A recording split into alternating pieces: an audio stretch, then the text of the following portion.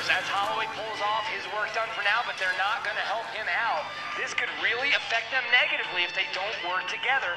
They may force themselves to be joined up by this chase group right here, led by Tyler Wren, who's been at the front almost every time, looking for someone to help him out and getting nothing right now out of that chase group, as Roman Killen sitting in largely at this stage of the race, as well as Jackson Stewart and Andy Jacques Maines. I have to believe that one of the riders in that chase group is going to jump in the near future here in pursuit of that group of three, as we have another field fracture here. A Metro Min rider, number 134, clicking in at Tom. Come on, Dan!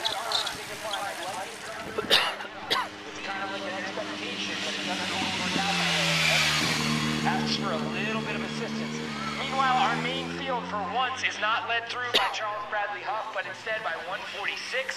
That was John Wilk out of Oakland, California in the Sierra Racing Team. So once again, those three up front need to continue to work in concert if they're going to go to the line, just them three.